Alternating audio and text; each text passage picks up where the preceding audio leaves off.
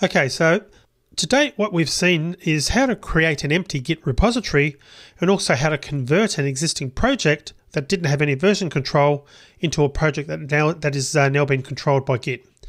In other words, how to get it converted to a Git repository.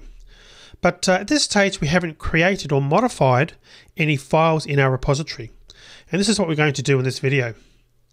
And also, once the file is created, what we're going to do is add it to the index or staging area and therefore mark that file for the commit phase. But we'll be doing those file commits in a later lecture.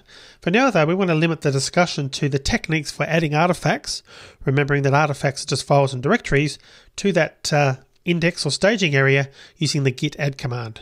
Alright, so let's make a start. Alright, so I'm going to open my terminal.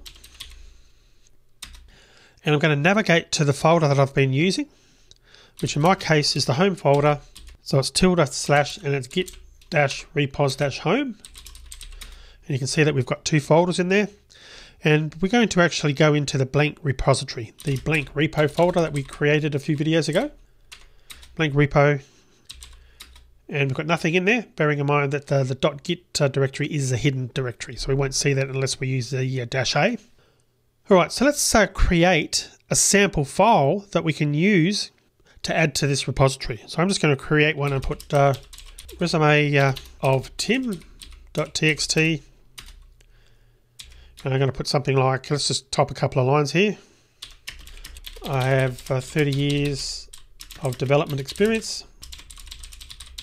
I have courses on Java, Android, and Python. Yes, I am a geek. Just a few lines of text there.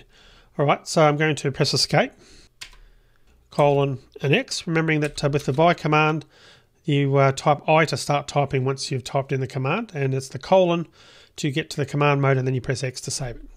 So now if we have a look, we should find that we've got that file there, resume of Tim, just confirming the contents. And there's the contents that I just typed in. Alright, so let's go ahead now and add this file to the Git repository. So to do that, we type in git space add space, then we just start typing the name of the file, resum, and I can press tab to auto-complete it. And if I press enter now, there's no indication that anything happened. However, note that the hash that was there in the prompt on the previous line is now changed to a plus. So that indicates that we've carried out a git to add operation successfully. So that's how you go about adding a single file, but we can also do the same to multiple files in the index and add them in one go. So let's go back to the other folder that we're working on, which was the converted one that we worked on in the last video. And I'm going to do cd space ... That takes us to the main folder there. Then I'm going to go into the converted git repo folder, remembering that if we have a look here, this has got our the Java project that we downloaded in the previous video. And we can do this a similar thing here to add the file, but in this case we're going to add all the files, including all the subdirectories.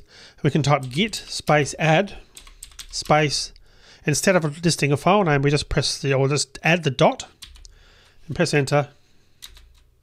And that's now added all the files into the project. So at this point, in both cases, with both repositories, we've added either a single file to the staging or the index area, or we've added the entire group of files in the case of the converted Git repo. In both cases, they are at that index or staging area, but they still need to be ultimately committed. So we're going to take up the job of committing these files that we've now added to the staging area in the next video.